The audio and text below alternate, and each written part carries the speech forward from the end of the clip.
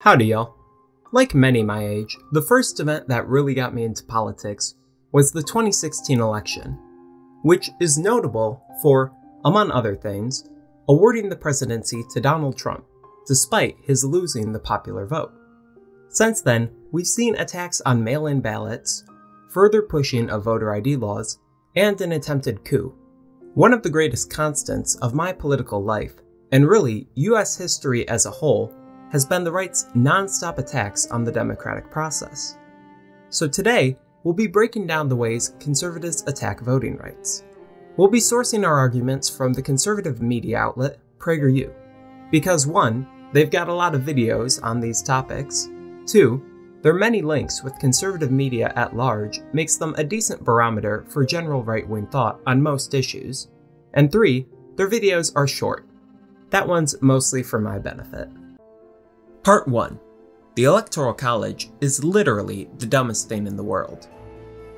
The biggest difference between elections in the United States compared to the rest of the world is the Electoral College. Rather than simply voting directly for the president during elections, US voters actually vote for electors, a slate of people put forward by each party in each state. Whichever party wins a majority of the state's vote will get to send their entire group of electors to the Electoral College, except in Nebraska and Maine, where the distribution is more proportional. The number of electors given to each state is determined by that state's number of members of Congress, House and Senate. Once all the electors are assembled, they can cast the actual vote for president. Now, this is the kind of convoluted world building generally reserved for YA dystopian novels. And I think conservatives kind of rely on that inherent confusion when they're defending it. Because so many right-wing arguments don't make sense if you actually think about them. Let's take a look at probably the most common defense for the Electoral College. Because the system encourages coalition building and national campaigning. In order to win, a candidate must have the support of many different types of voters from various parts of the country. Winning only the South or the Midwest is not good enough. You cannot win 270 electoral votes if only one part of the country is supporting you. But if winning were only about getting the most votes, a candidate might concentrate all of his efforts in the biggest cities or the biggest states. Why would that candidate care about what people in West Virginia or Iowa or Montana think? Ah yes, the classic few big states or few big cities argument. Although the just win the South or Midwest argument is one you don't hear often, probably because those regions only make up about 40 and 20% of the country's population respectively.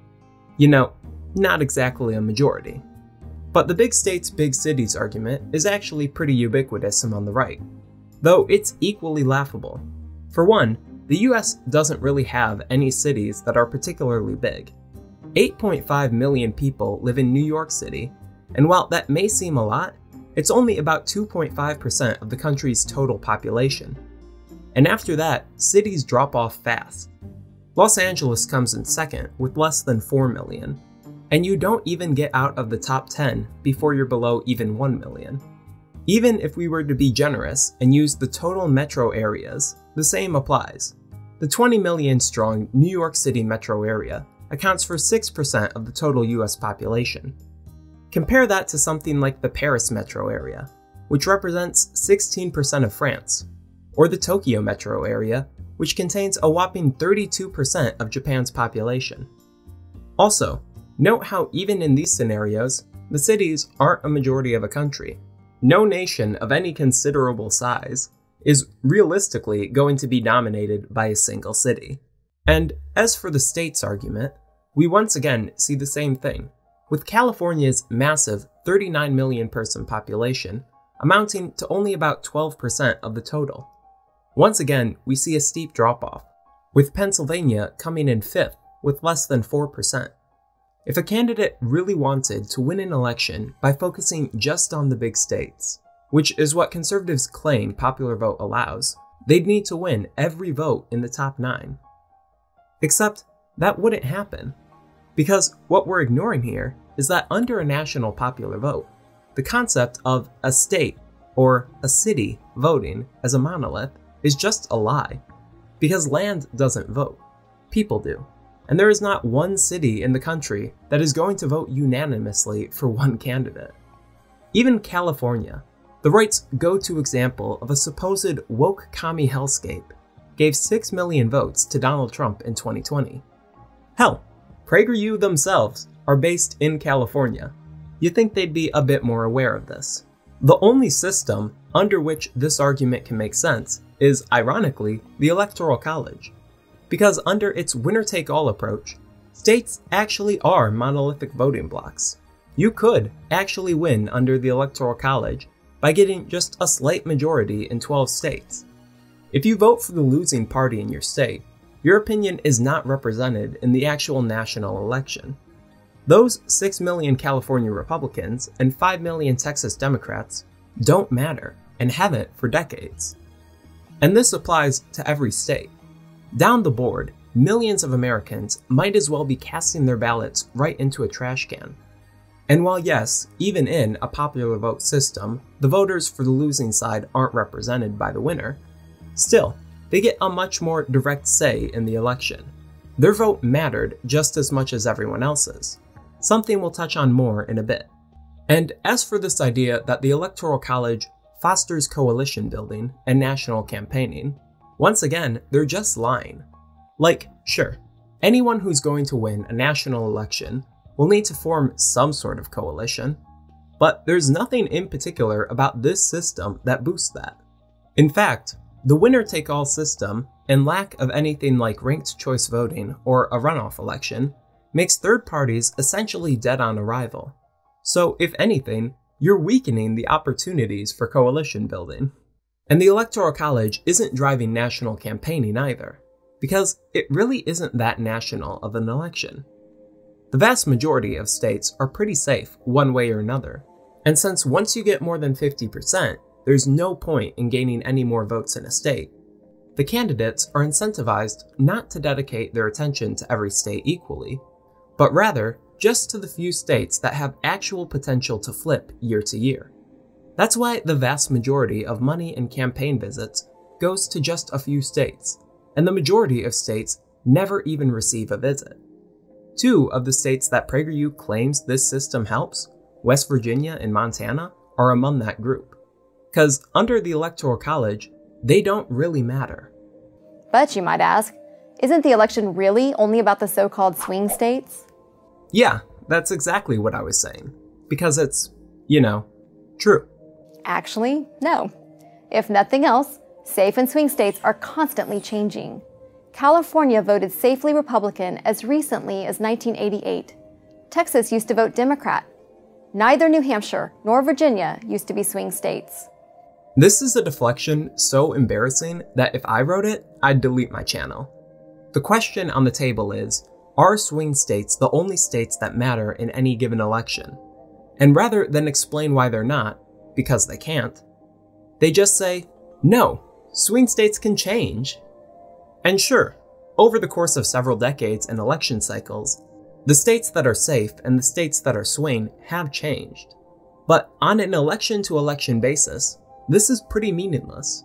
Do you think campaigns aren't doing research to try to identify which states have the greatest potential to swing? Because they are. And it's not even like they change particularly fast. Ohio has been a swing state for decades now. And I think any system that places the fate of the nation in the hands of Ohio is one that cannot be allowed to continue. But we all know the biggest problem with the Electoral College goes beyond Ohio, and that would be its capacity to elect a president who would have lost under a popular vote system. This is in part because the electoral votes are based on congressional seats. Since every state has an equal number of senators, states with smaller populations get far more influence in both the Senate and Electoral College, creating a system where your vote may be more or less valuable depending on where you live. Although, for PragerU, this blatant rejection of the idea that all people are created equal is a positive. Democracy has been colorfully described as 2 wolves and a lamb voting on what's for dinner. In a pure democracy, bare majorities can easily tyrannize the rest of a country. Now, I'm not going to say there's nothing to the idea that democracy can be flawed. There's some issues I wouldn't love to put up to a national vote right now. But it's an overreach to say the Electoral College is a solution for those problems. For one, if you consider popular vote a tyranny of the majority, would the Electoral College not just be fostering the inverse, tyranny of the minority? They were just praising the supposed necessity to reach across the aisle, build coalitions, and appeal to everyone. But they'll throw that away because I guess we decided this losing share of voters is inherently more valuable based on where they live. And for as much as they say the system's about protecting minorities, the only minority it's protecting is the political minority. You know, Republicans.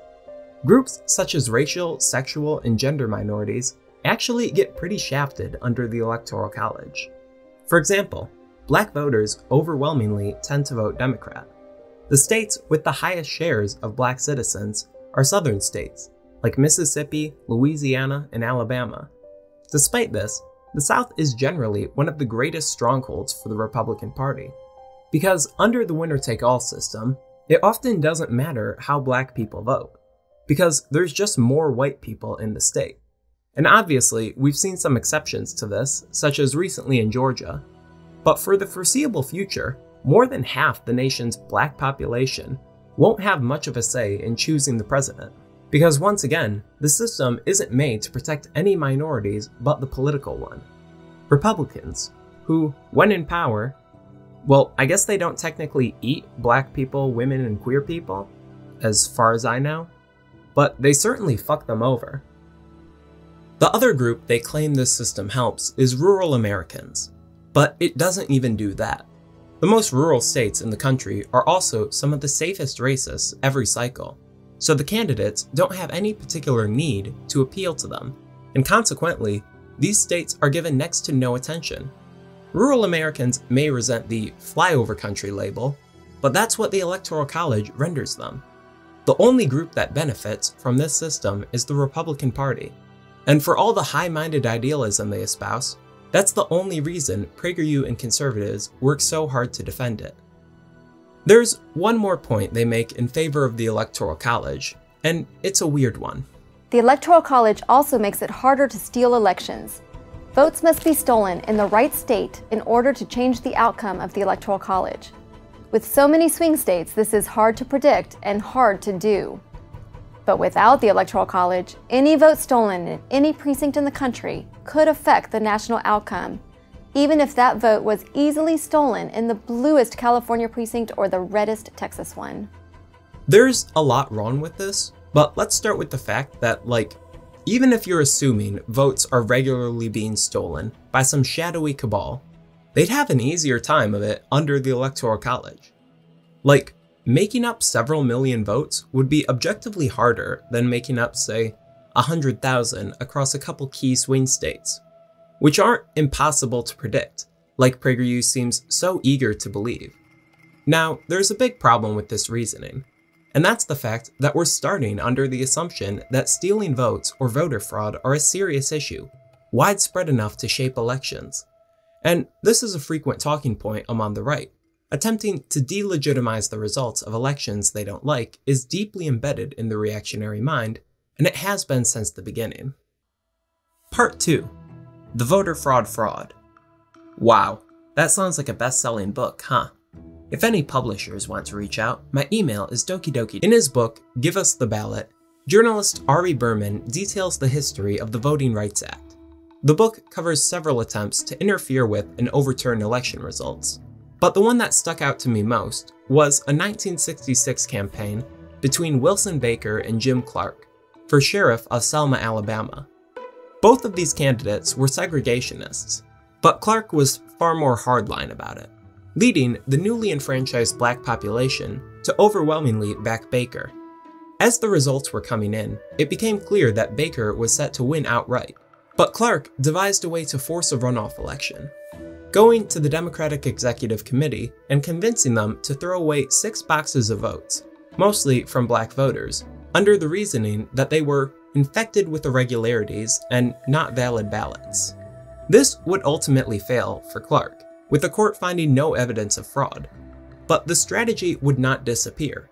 54 years later, we'd see Donald Trump's campaign attempting to pull the same crap in Michigan, targeting predominantly black voters in Detroit.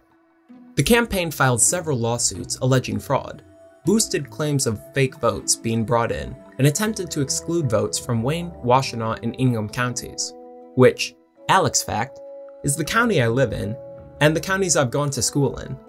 It's like they custom-tailored the coup to make me feel appreciated. All these measures would wind up failing, but they were still instrumental in helping the right convince their base that the system was rigged against them. An attitude that would eventually culminate in an attempted insurrection, and an attitude PragerU has been trying to cultivate for a long time. While the major media fixates on the influence of foreign powers on American elections, a much more serious attack has been taking place right under our noses. Good old-fashioned, homegrown voter fraud. Let's look at 3 of the worst offenses. So, as we saw in 2020, voter fraud is supposedly a dire enough issue to be worth staking an entire campaign on. So, what exactly are these examples of voter fraud? We're gonna go in reverse order because it works better for the structure of the video. A little peek behind the curtains for you there. Voter corruption example number 3, voting by non-citizens. Whoa, non-citizens voting, you say? Has PragerU uncovered some hidden agenda of millions of undocumented immigrants showing up to the polls under false identities to vote for an agenda of critical race theory and gender ideology?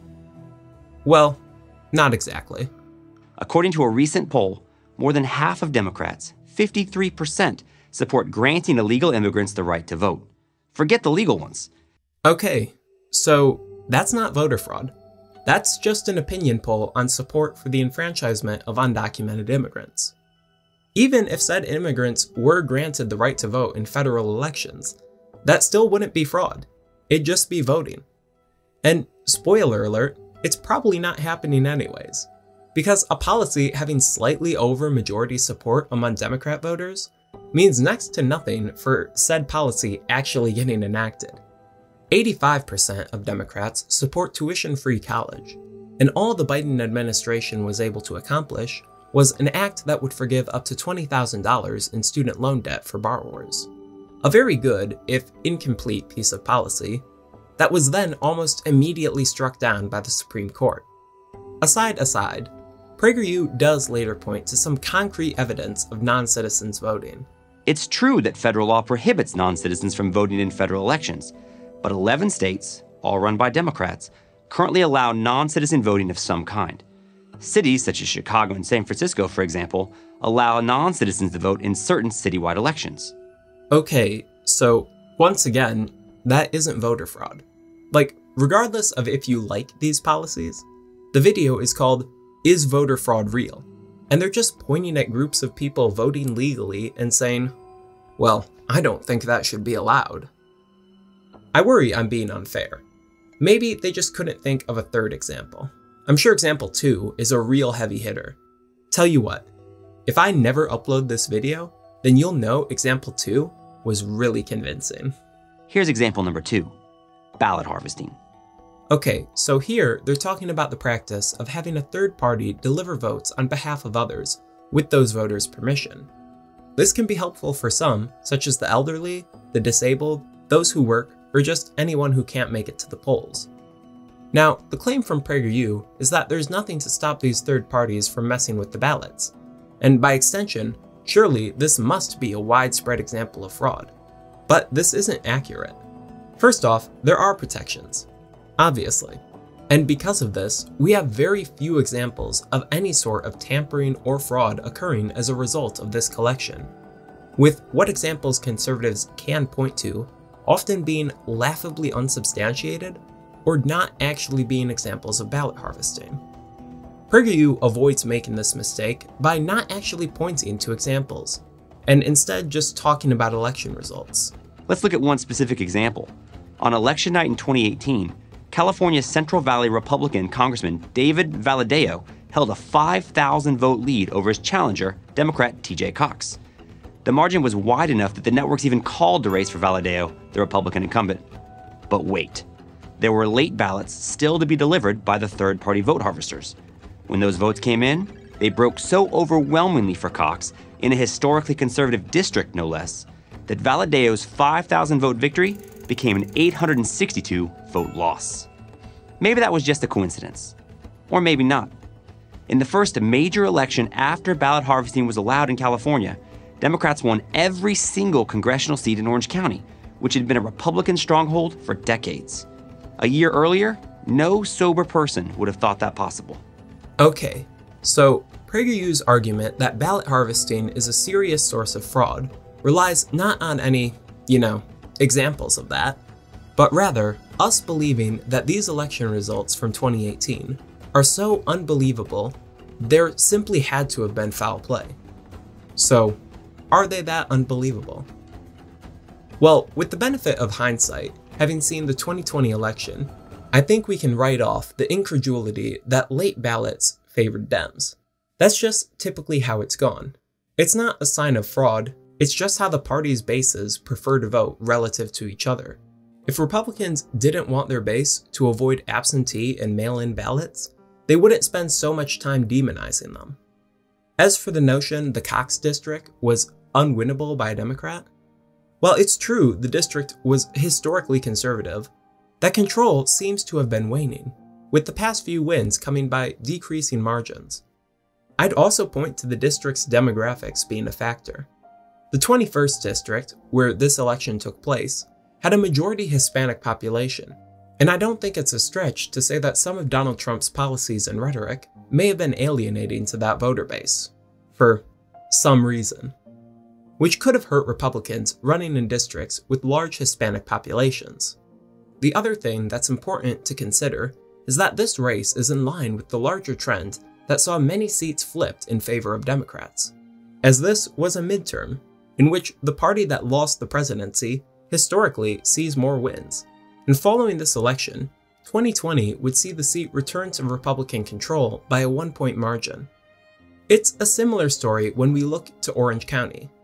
PragerU says that the county going all blue was inconceivable, but that's not exactly true.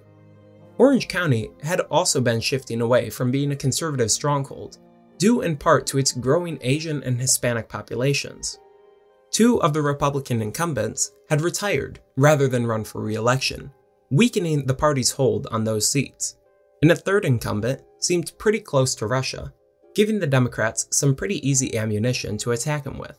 Taken with the larger blue wave, it's not crazy that 4 seats could have flipped, especially when you factor in Mike Bloomberg spending millions in advertisements on these races in the last few weeks.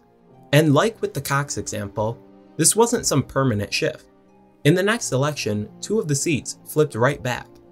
What PragerU is doing here is pointing at California having a couple seats flip blue in a good year for Democrats and saying, this must be because of their ballot harvesting, ignoring the rest of the country which largely followed this same trend without any changes in their laws.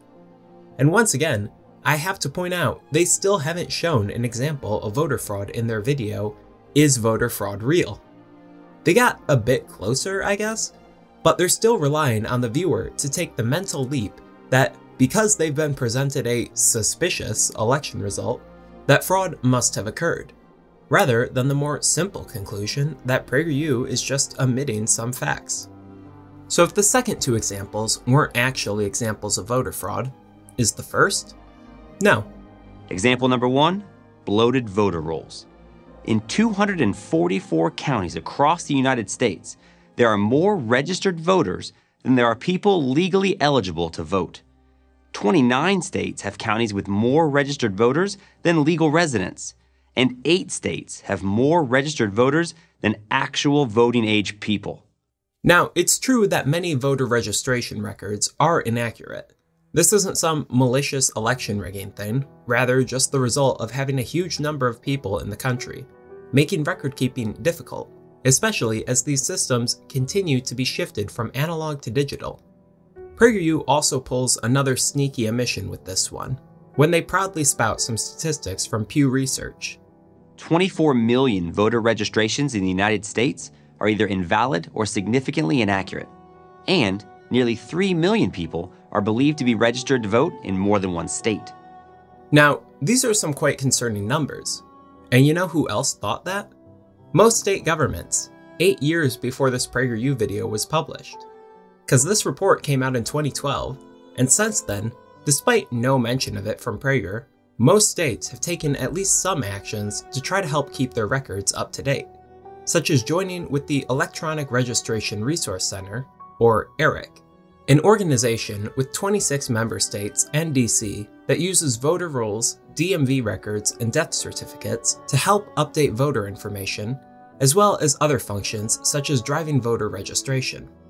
So here's a program that addresses the concerns Republicans supposedly have with this system. Not perfectly, of course.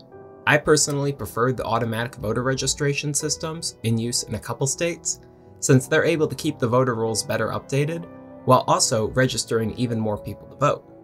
But ERIC is alright, and was fairly bipartisan, as it had an equal number of Republican and Democratic states as members. I say had, because in 2022, the right decided it was bad all of a sudden, claiming it was funded by George Soros, the boogeyman, which the right hates for unspecified reasons that definitely have nothing to do with him being Jewish. Despite the claims being wrong, as none of Soros's money had ever gone to ERIC, Republican member states began withdrawing en masse, additionally citing their disapproval of ERIC requiring member states to encourage unregistered voters to register, a horrifying prospect to conservatives for reasons we'll get into later. Now, before cleaning up voter rolls got cast aside in the interest of wider culture war pissery, why was the right harping on it as such a major issue? These numbers have a shocking implication. It's very easy to exploit our voting system. During an undercover investigation, New York City detectives made 63 attempts to cast illegal ballots based on flawed voter rolls. They were successful 61 times. Similar investigations in other cities and other states produced the same dismal results. Now, to answer the question on everyone's mind, no, this isn't an actual instance of voter fraud. The report they cite says as much itself, but this is still a potential insecurity, even if they don't actually provide any of these investigations in other cities and states, opting instead to list their own videos in the sources 3 times. But I'm a generous God, so I'll take it on their non-existent goodwill that these other investigations did all produce similar results. Would this potential for exploitation then mean that our electoral system is rife with fraud? No, it still wouldn't, because of the point that PragerU has been dancing around this whole video. The reason they have to point at potential insecurities, misleadingly framed election results, and opinion polls in the video "Is voter fraud real?" instead of just pointing towards examples of actual voter fraud is because voter fraud is a practically non-existent crime. Let's delve into some basic economics here. We're going to perform a cost-benefit analysis for committing voter fraud. So, if you commit voter fraud, you'd be facing up to 5 years in prison, felon status, which in some states can lose you your right to vote entirely, and a $10,000 fine, with potentially even more state penalties. By contrast, you stand to gain 1 additional vote, which, as we covered earlier, might not even matter. It's simply not worth it to bother trying to commit voter fraud. And it's for this reason that even in the few cases where somebody does, it's often done by mistake. They just don't realize they're breaking the law. And I should note that, like with most elements of our justice system, there's often significant racial bias in the enforcement of our voter fraud penalties. But regardless of any inequalities in the punishment, it's been clear in election after election that voter fraud does not occur to anywhere near a meaningful extent. Even if we're looking at voting by mail, which PragerU considers the voting method most vulnerable to potential fraud, at least if we're going by their video, "How to Steal an Election, Mail-in Ballots." There's only a 0.0025% rate of potential fraud, not confirmed, just potential, so the real rate would be even lower. The possibility of voter fraud occurring in a US election is akin to the possibility that if you flip a coin, it will land perfectly on its side. Is it a technical possibility? Sure, but it's so vastly unlikely to the extent that on the immense scale that is US federal elections, it will never have anywhere near a significant impact. And if you're thinking, oh, this isn't a fair analogy, you're right. it's not, because the coin flip thing is 6.5 times more likely than even the highest reputable estimates for potential voter fraud. The reason the right makes such a massive deal out of voter fraud is not because they actually think it's a real threat. They know it's not as well as we do. But by driving focus towards supposed threats to our election security, conservatives are able to more easily pass laws which ostensibly are meant to increase that security, but in reality serve more to limit the amount of people voting, particularly the amount of poor and/or non-white people voting. Part 3. Taking away the vote. The most obvious modern example of this is the push for increased photo ID requirements in order to vote. 36 states now have some form of ID requirements, and Republicans are always pushing to increase that number and make existing laws more strict. The earliest voter ID laws date back to 1950, becoming more common in the decades following the Voting Rights Act, and really exploding in popularity in the 21st century, particularly after 2013, when the Supreme Court delivered a ruling in Shelby County v. Hoyer that gutted the Voting Rights Act, removing Section 5, which required that in states with a history of passing racist voting laws, any future voting laws would need to be vetted to make sure they weren't also racist. By removing this, the court was essentially preventing the act from ever being enforced. The very next day, Texas would start plans to implement its own photo ID law, and several more states have followed in the years since. The reasoning behind these laws is fairly simple. Non-white people are just statistically less likely to have these forms of ID. According to a survey by NYU's Brennan Center for Justice in 2006, the time when these laws were starting to really gain steam, 25% of black citizens lacked government-issued photo ID compared to just 8% of whites. The elderly and those with low incomes were also less likely to have ID. These disparities are further heightened by discriminatory implementation and enforcement of these laws. Several states have passed laws that don't accept forms of ID more likely to be owned by black voters, such as the defunct North Carolina law that did not accept public assistance or state employee ID cards, or the Texas law which doesn't accept student ID cards. Whenever these laws are called into question by the left for their readily apparent racial motivation, rather than actually defending the laws, Republicans, without fail, return to the same tired, thought-terminating cliché. Yet the accusers say that conservatives who support voter ID are racist. Why do they say this? Because, they argue, it's really a ruse to prevent blacks and other minorities from voting, since many of them just aren't capable of acquiring an ID. Can you get more condescending than that? This is the most insufferable argument ever. It attempts to shift the discussion from whether these laws are discriminatory to one of the competency of black voters, hoping to shut up liberals out of fear of being perceived as racist. I've already done an entire video on this argument, so I'll link that if you want an in-depth explanation. The bare bones of it is that while people are theoretically able to acquire an ID should the need arise, though conservatives love to brush over the time, money, and travel commitment needed to obtain even a free ID, these laws shouldn't exist because they don't actually fix anything. Like we covered, voter fraud, the ostensible reason these laws exist, is not a threat to US elections. So by implementing them, you don't actually fix anything, and instead just create an additional barrier to voting for a group of people that is disproportionately non-white. And the more hurdles you put in the way of voting, the less likely one is to vote. Can black people without a photo ID obtain one and vote despite these laws?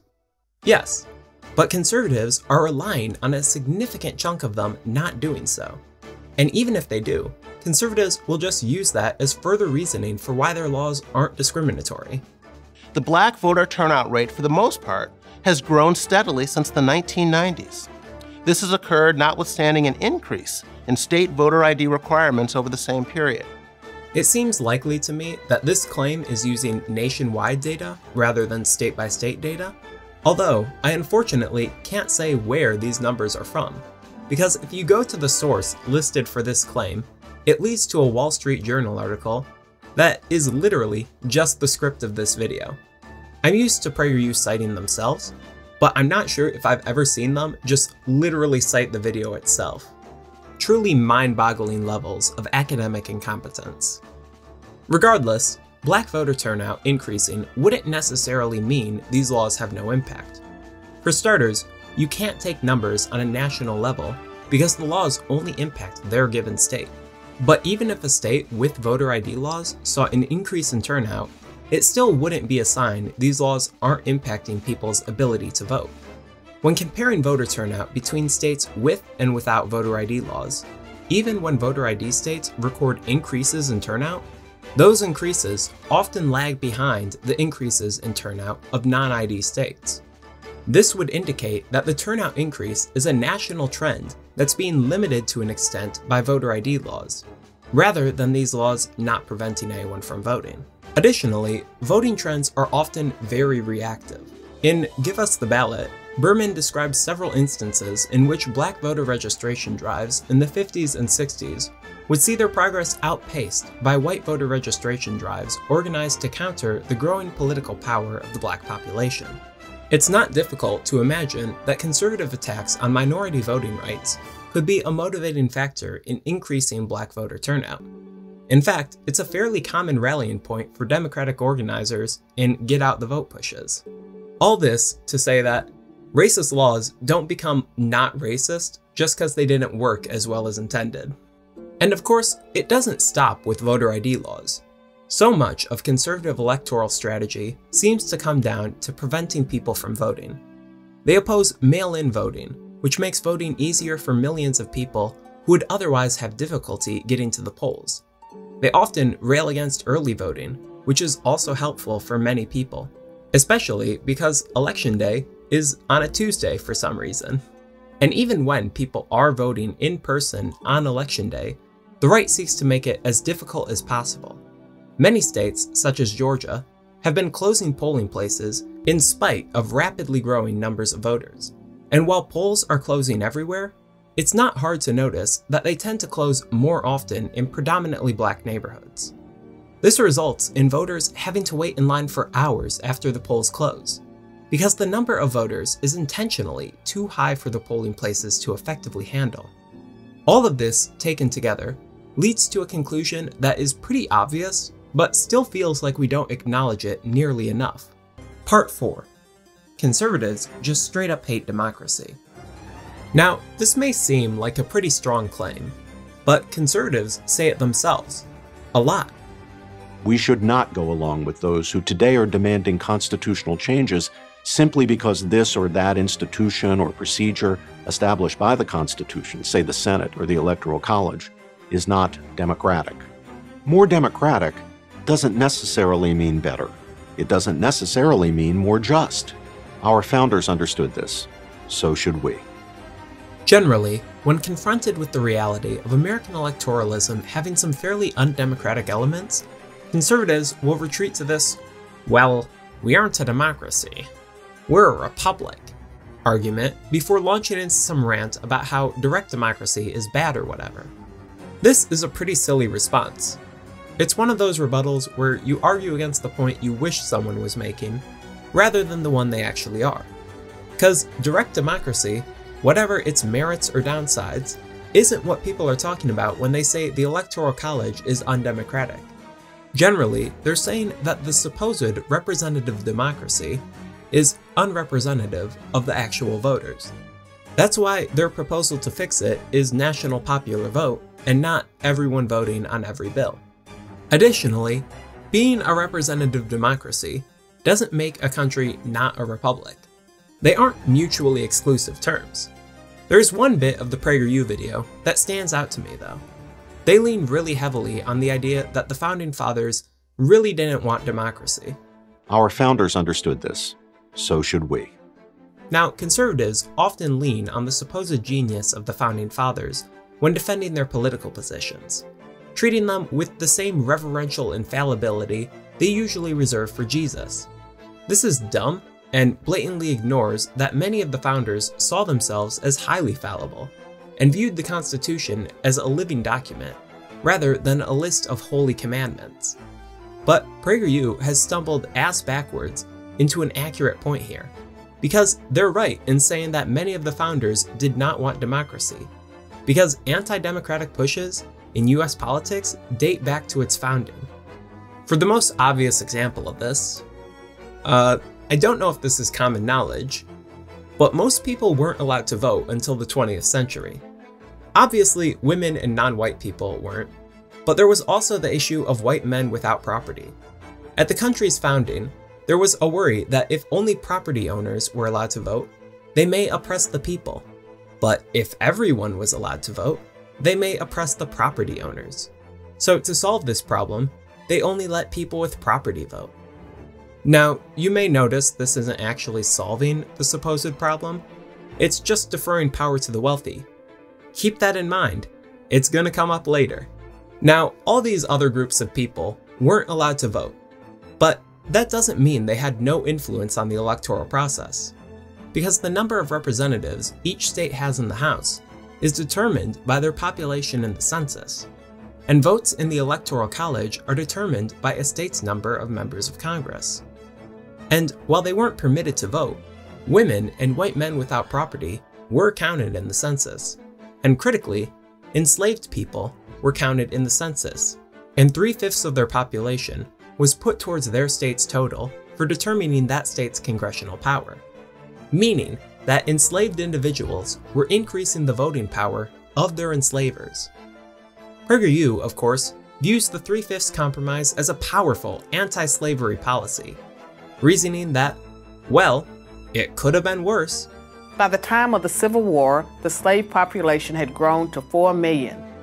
Imagine how much more powerful slave states would have been without the 3/5 compromise. Like, yes, 3/5 is less than a whole. We're really good at math around these parts. But the compromise still puts undeserved power into the hands of enslavers. It's not anti-slavery. It's, at the very best, a neutral position between slavery is bad and slavery is cool and based, actually. And to pretend this is some big win for abolitionism is stupid. PragerU's main defense for the compromise was that it was necessary to help form a stable union. Why, you might ask, didn't the North simply insist that the South not count slaves at all? Because the slave states would never have agreed to join the Union. There's a problem with this assertion, however, because the 3/5 compromise, notably, did not lead to a stable union. No stable union could have ever been formed, no matter the compromise. The entire history of early American politics consisted of compromise after compromise that would grant protections to the institution of slavery in the southern states. And even so, the South still seceded at the first inkling of a possibility of a real threat to the future of slavery. Lincoln didn't run on abolition or anything. They just knew he didn't like slavery, and that was enough. And following emancipation, we would see another example of right-wing attacks on voting, as the 15th Amendment, which granted voting rights to African American men, was barely around long enough for the ink to dry before people were hard at work subverting those rights, instituting poll taxes and literacy tests that ostensibly applied to everyone, but were designed to prevent African Americans specifically from voting, with white voters being afforded grandfather clauses and laxer testing procedures. If a law designed to reduce the number of black voters, while on paper not having any racial bias sounds familiar, yeah, modern voter ID laws parallel Jim Crow era policy fairly well. The right is seemingly only creative when it comes to finding new ways to stop people from voting. Later, some of the biggest voices against women's suffrage would be conservative women.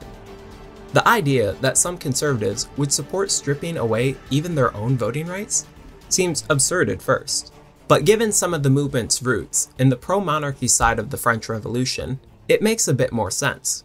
As long as the hierarchy is maintained, it doesn't really matter if one personally votes in a conservative leader. Of course, no matter how much the right may oppose democracy in practice, you're not likely to hear them just come out and say so. There are certainly some who do, just look at Nick Fuentes. Or, better yet, don't.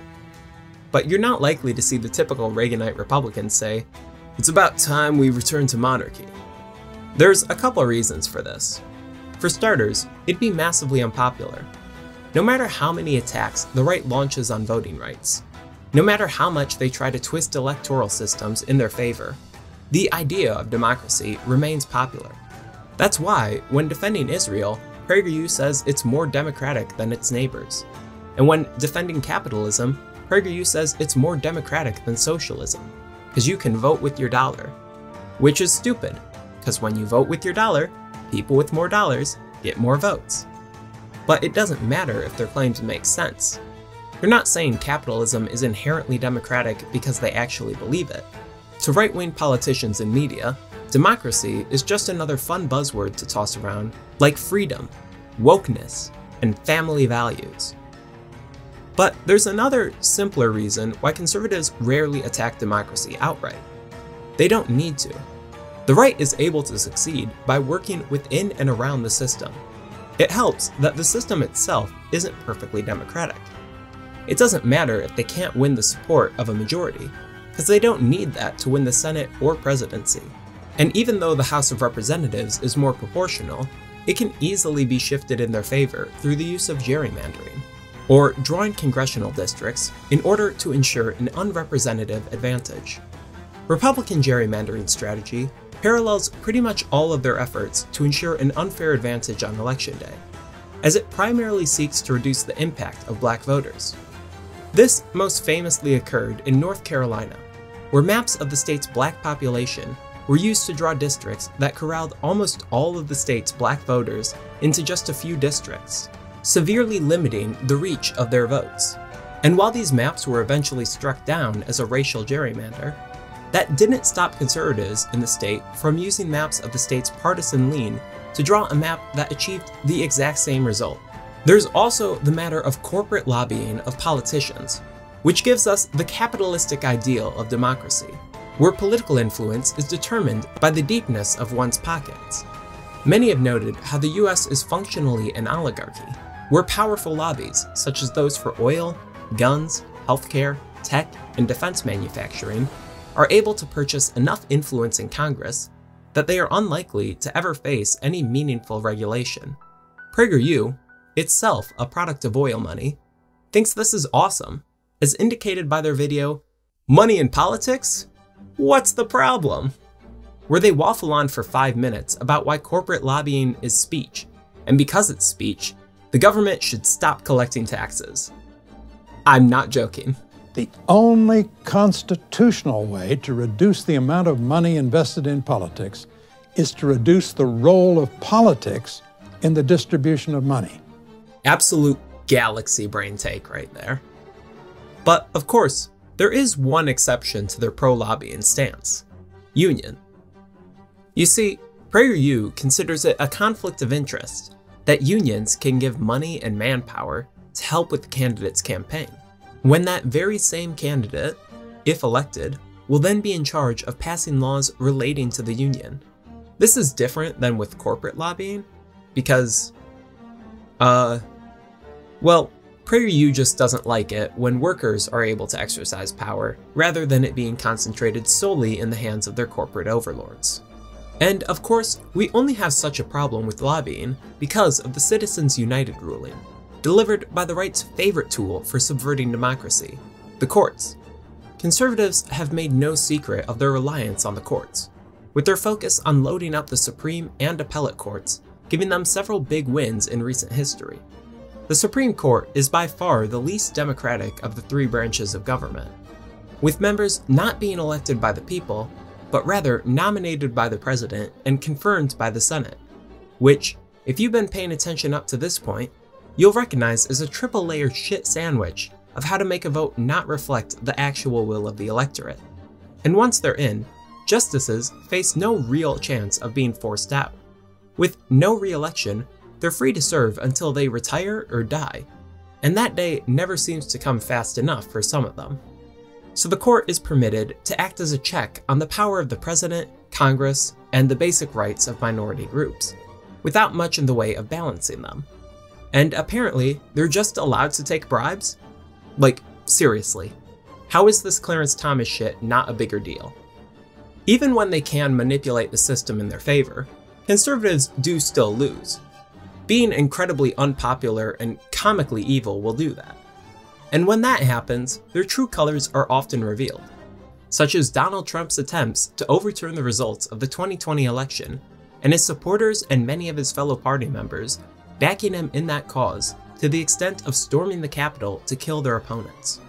Honestly, it feels like I've put more effort into demonstrating conservatives' proclivity for dictatorship than they put into hiding it.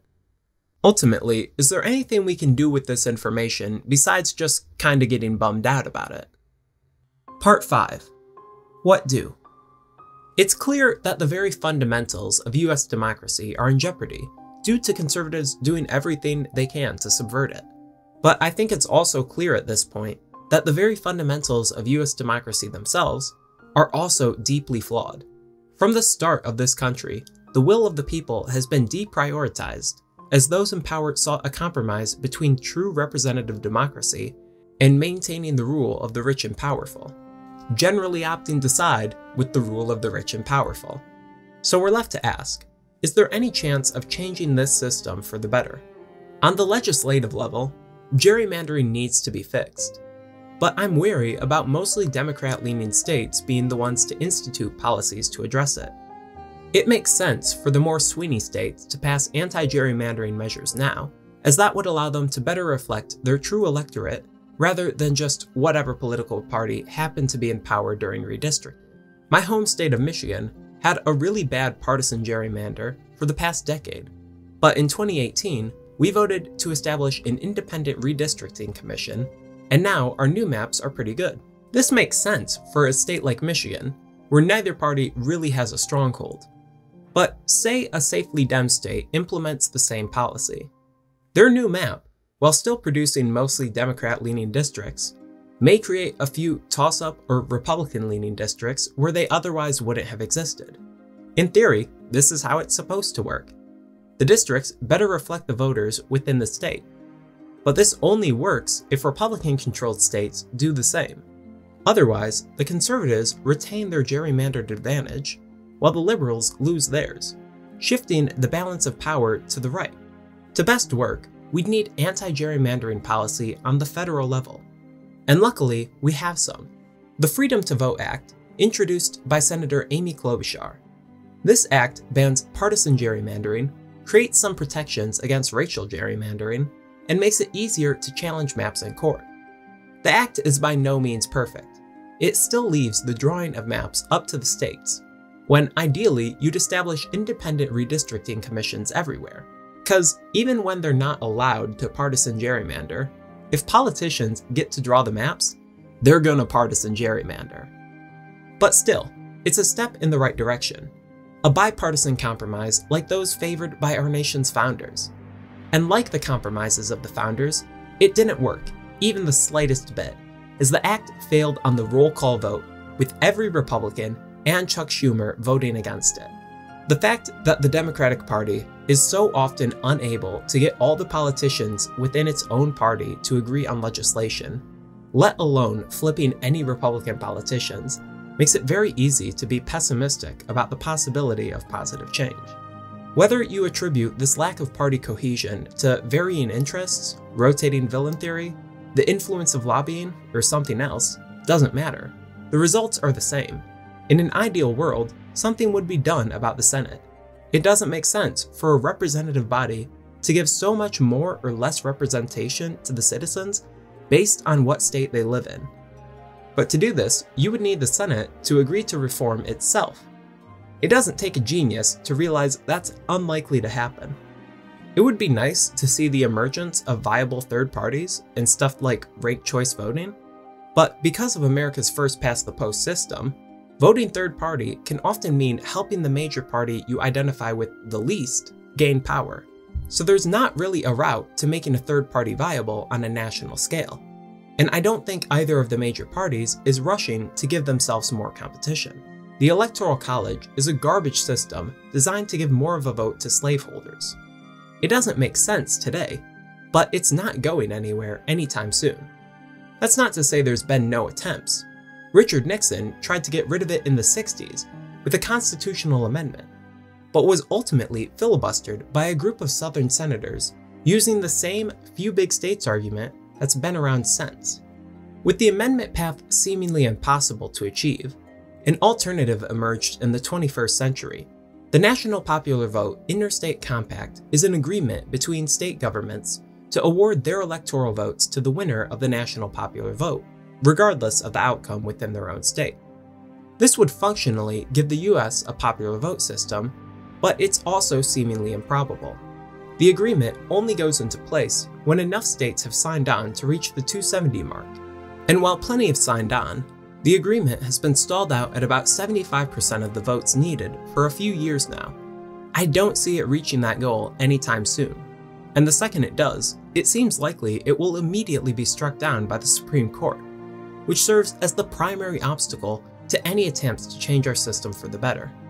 The court also serves as a good example for how Democrats shouldn't act when in a position of power. For starters, if the party hopes to influence any sort of positive change, they cannot simply rely on taking the high road. When it came time for Obama to replace a Supreme Court justice in 2016, the conservative Senate famously blocked his candidate, not even allowing a vote to be held. And while it's controversial, there is an argument to be made that Obama could have gone around the Senate and appointed his justice, as the Senate had failed to do their job. Instead, he refused to lower himself even slightly to the level of his Republican opponents, and valiantly held his head up high and did nothing. This may have worked out for the best, maintaining a respectful image and ultimately getting their justice on the court, if the Democrats had won the 2016 election. Instead, they let the right steal a judicial appointment, and now Neil Gorsuch will be on the court until he dies in 2050 or something. Speaking of death, it also might have helped if Ruth Bader Ginsburg had retired while there was still a Democrat in the presidency to replace her. The liberal tendency towards high-minded idealism in the face of backhanded political schemery didn't wind up protecting the right to an abortion. The US is now facing decades of a conservative court, largely put into place by the dubiously legal actions of Senate Republicans and the election of a president most of the country never wanted in the first place. There isn't much to do about it outside of literally just waiting for old people to die. Unless Democrats are willing to be aggressive too. If the system is broken, go ahead and break it right back.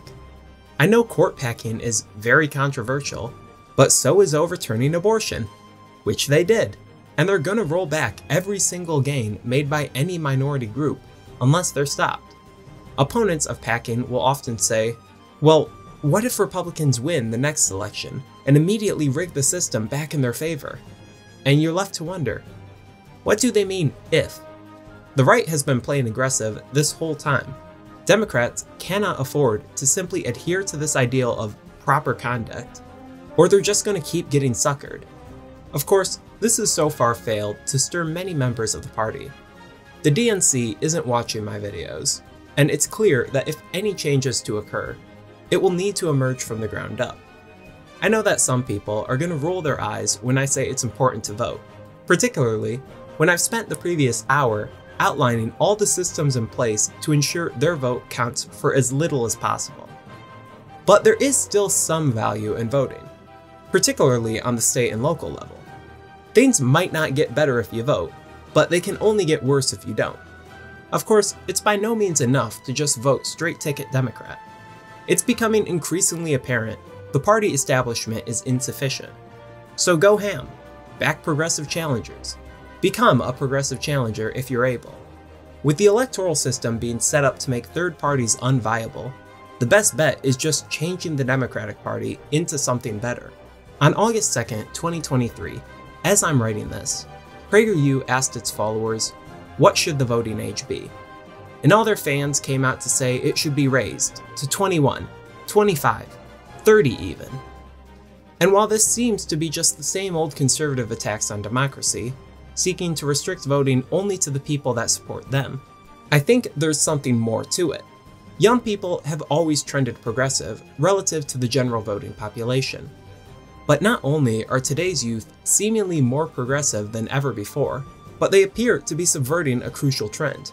They're not really trending too far conservative as they age.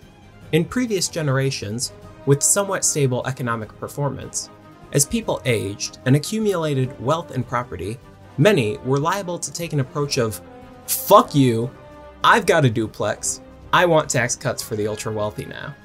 But as they reckon with the increasingly unstable nature of life under capitalism, which failed to deliver on their promised future and has kept them largely in debt, millennials and zoomers aren't off getting their own duplexes.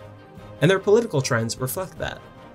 There is still a shift towards conservatism. My guess is that turning 40 just breaks something in your brain. Sorry to the 10% of my audience that's over 40, I'm sure all of your brains are fine. But even when they shift to the right, millennials are still more left-leaning than previous generations were at the same age. Young people today are a threat like never before, and the right sees this. That's why organizations like PragerU are so desperate to brainwash kids into their ideology. They know if they can't get their hands on the youth, then it's either change to suit the shifting attitudes of the nation or get left behind. This is why I don't see America as a lost cause yet. No matter how fucked up the foundation, the potential to change for the better is still there. American democracy is broken. Conservatives have been fighting for 250 years to keep it that way. But there's never been a better time to fight back. Thanks for watching. Make sure to like, comment, and subscribe. Check out my other channels and donate to my Patreon, where you can get your name in the credits like these lovely individuals, including my $10 and up patrons, Yearning to Fly, and Amy Gleixner. Thanks for all the continued support on the channel. It's been honestly kind of overwhelming to have so many people reach out to me to tell me they like my stuff. I like it though. For someone who makes such politically focused content, it's shocking to me how little negative attention I seem to get. Also, I know it's only August, but if you have anything you'd like me to talk about for this year's Halloween video, I'd love to hear it.